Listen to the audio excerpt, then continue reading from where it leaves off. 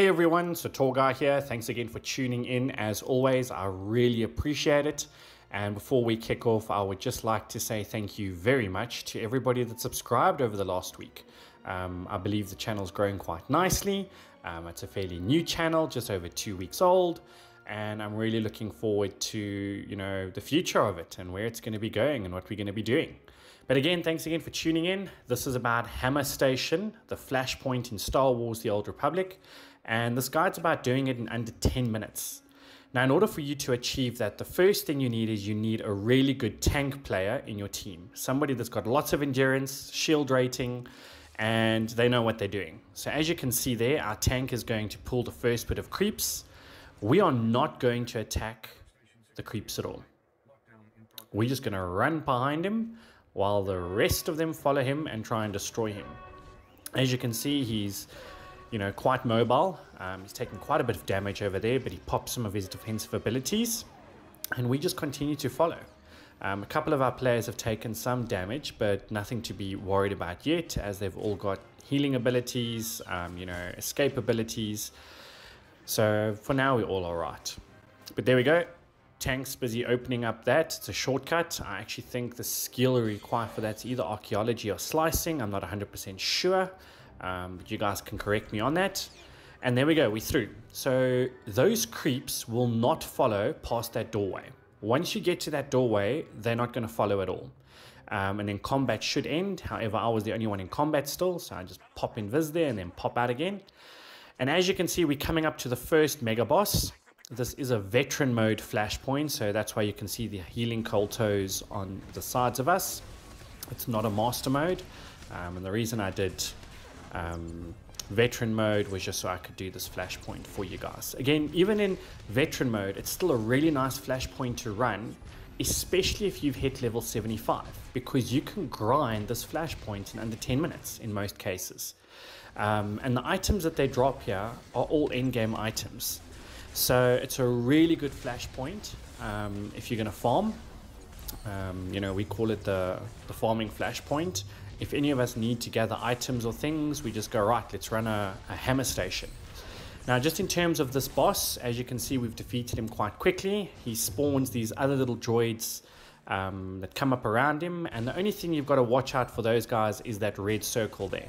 Because the moment, it turns red, within a couple of seconds, it explodes and it causes quite a lot of damage, especially if they're grouped up. So avoid them at all costs. What really helps with this flashpoint is if you do have 2 DPS players, they don't even have to be DPS players, but 2 players that are able to CC, in other words, do crowd control. Because then you can CC a lot of the NPCs or the creeps, and you can just continue your journey onwards. So as you can see there, we put that guy to sleep and everybody just runs through scot-free. Now this section here, there's a lot of creeps around the corner, so our tank's going to pull them. We're going to gather up here, and as they bunch up, we're just going to pump AoEs on them and try and finish them off as quickly as we can so we can move on to the next objective. As you can see, they've all been pulled and everybody is throwing all their AoEs out. And they go down pretty fast, pretty quickly. There we go, last guy's done. And as you can see, we took damage, but the tank took most of the damage. Oh, great, this guy saw us. So that's not supposed to happen. He's actually supposed to be pulled with the rest of the guys and then defeated, so he's not a problem. But he was a problem. But anyway, finished him off quite quickly. And then it's up this elevator here. So if you've got archaeology or slicing, again, please someone correct me on which skill you need to access that. But you can go straight, which is the long way, or you can go up the elevator here, which is the short way. And you do need archaeology or slicing to open up that console. Now it's just with these creeps here, finishing them off quick and easy. They're not too difficult at all. They do some damage, but it's nothing major or anything to be concerned about. And again, as long as everybody brings their side, the DPSs are doing DPS, the tank's tanking, and if you've got a healer, the healer's healing. But in this case, you don't need a healer really. As you can see, we're pretty much finishing them off quite quickly. Alright, we are heading off to the second boss. And as you can see, we come around the corner, just jump up here and avoid the creeps on the left. Now, the first person you want to take out, or creep you want to take out, is the one there on the left-hand side, and then there's the second droid on the right, or the second guy on the right. He's got a cog on him now. I've put a cog on him, purple cog. And then you take out the big boss. So you first take out the two side creeps, and then it's the big boss, especially if you're playing hard mode. Then it becomes a bit challenging, and the damage that they pump out is quite high. But as you can see on veteran mode, we're all fully geared. They are dropping like flies. But yeah, I hope this guide helps, even for story mode. You know, if you're just playing story mode by yourself, you've got your assistant droid with you that's also pumping damage or playing a tank role or healing you when you need healing. You know, just follow the same mechanics. You're going to see that you're going to get through the Flashpoint a lot easier. And again, these guys drop shields from time to time, and if the shield activates, then you've got to move on to the next NPC or character to kill. So here we're just activating the console. Everybody skips. I'll wait for them to skip it, and then we'll move on. I actually like his head, or his helmet. Let's call it a helmet, not his head. Okay, we're done with that cutscene there, and now it's moving on to the final boss. Now, when I mentioned earlier about having guys that are able to CC, this is where it comes in handy. So he goes left, I go right, we put both those guys out of commission, and our other two players can walk through easily. We don't have to take on the other creeps that are going to come through the door.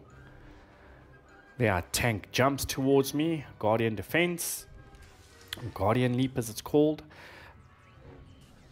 Here we just finish these creeps off quickly. Now as you come around the corner here to the right, there is like these boss turrets. Now they're quite tanky, they've got a lot of health, and there's a nice way around them. So what you do is you run to the wall here, and everybody hides here behind the wall. As you can see, we're out of their line of sight and they cannot see us.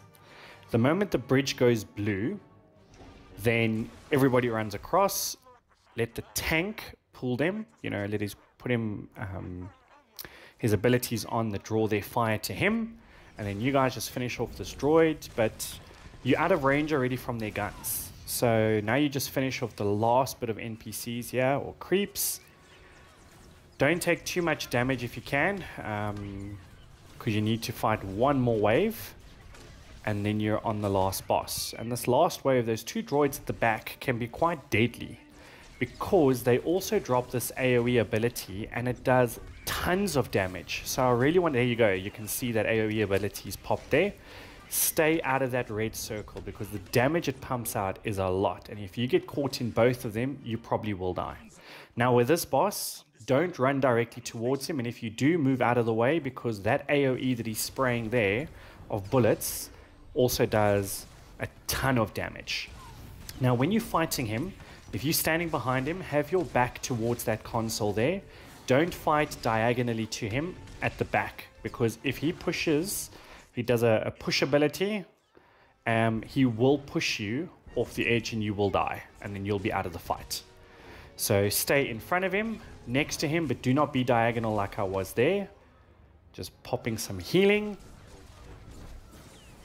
There we go, he did a push, but fortunately I went up and not sideways. And I think this is a really good team that we had here. I mean, everybody just did what they had to do to finish this guy off as quickly as possible. When his side creeps pop, if you have an AoE pushback, meet them where they land and then push them off, so you don't have to deal with them like that. And that's it, Flashpoint over. Now, just remember, you're still in combat. So the only way to get out of combat is to kill yourself, and you will respawn where you started. Alright guys, that's SWTOR out.